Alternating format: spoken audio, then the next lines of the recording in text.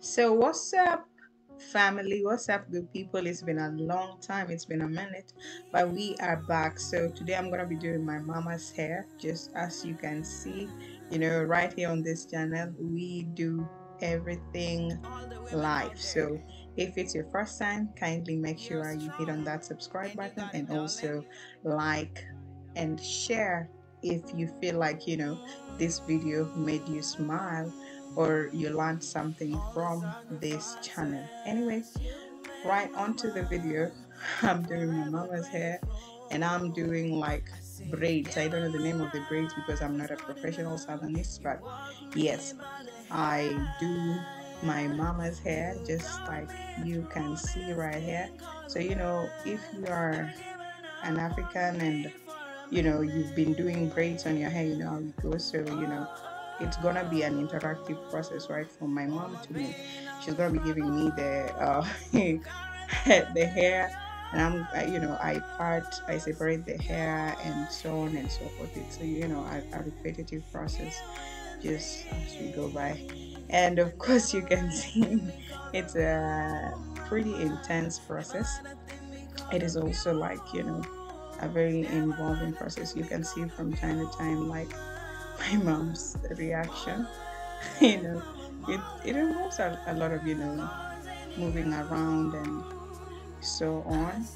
And if you watch my other video where I was doing a DIY on my own hair on the crochet braids, this is now not crochet, this is the real deal, this is the real braiding, and this is how it happens. So I got like a little hack that I normally use because it's hard to get the braids neat right from the roots, right?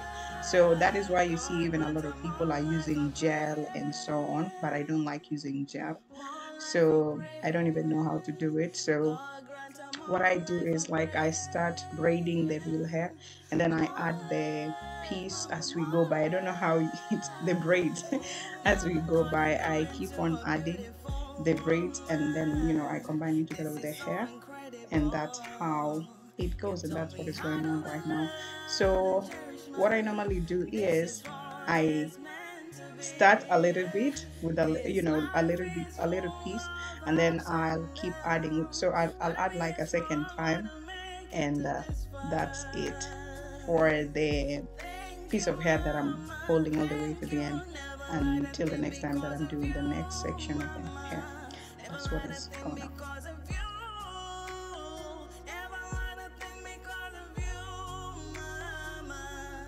Let us break it right there for a little bit of story time. A lot has happened since the last time that I posted something. For one, I am a wife now. You can call me somebody's wife. So it's been a whole transition. I am no longer the same person that you knew last year or you knew at the beginning of the year, or so on. So that is a very big deal for me because time like this last year I was celebrating something else, which was like an engagement, and right now I'm celebrating my marriage, like transitioning into the next life. All I can say is so far it's a beautiful thing but it's too early to say that, but I want to be uh we'll see how it goes, and I think I'm ready to take it all the way to the end. And I want to ask God to bless me and my partner as we go through this new process. And that's really it. I normally consider this period so magical because it's not just the braiding of the hair, it's a magical process because there's a lot of bonding that happens during this process when I'm doing the hair, because we get to catch up on a lot of stuff and just share the moment, enjoy the moment, and so on. However, it's not so much enjoying on the other party, I know, because they have to endure a lot of things but people normally say like my hands are not so painful and so on. If you understand what I'm saying, you understand. So and also another part is like it's less costly because now they just get to buy the hair and I do their hair for them, so it's less costly. And y'all know, like when you do your hair around here, it's ridiculously high and so on. So uh, they get to save a few bucks here and there. So I am glad I can help them with things like that. And it really means a lot to me. It really means a lot.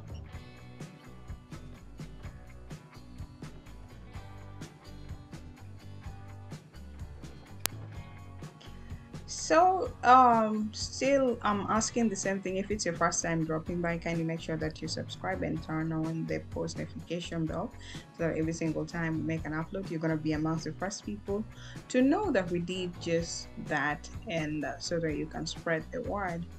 Anyway, regarding the latest story that has been trending in Kenya, there was some malicious acts from the border guys, and I do not condone that. Currently, we are on a break on Wendy Talk Show right there on my Facebook page, but we're gonna be coming back because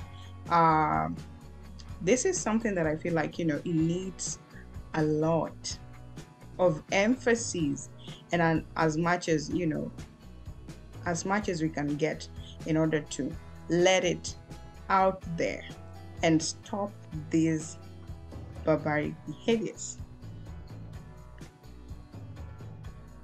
I honestly feel like men like that should be dealt with thoroughly. I personally feel like they should undergo a very serious process of public castration and things like that, because I don't like when women feel so defenseless and they are screaming for God's sake and nothing is being done about it. People are recording and enjoying themselves. I don't like that. Speaking, I was so impressed with how the hair was coming along, and if you are, say something in the comment section too. I don't know if you noticed something, but I was really struggling to record myself while I'm doing the hair, and then I had my husband come through and help me with this thing. Woo! By the way, the whole process took about how long was it? Maybe 2 hours, 2 hours max, everything 2 hours. But the thing was, I was meant to do like the big ones, but my mom changed her mind, so I had to do the smaller ones, but it worked. At this point, fam, the hair was done, and I was impressed with how it came along. Let me know how you think about the whole thing, and I'll see you around. Thank you so much for watching all the way to the end and for your endless and continuous support. I'll see you guys on the next one. I love you so much, and be safe.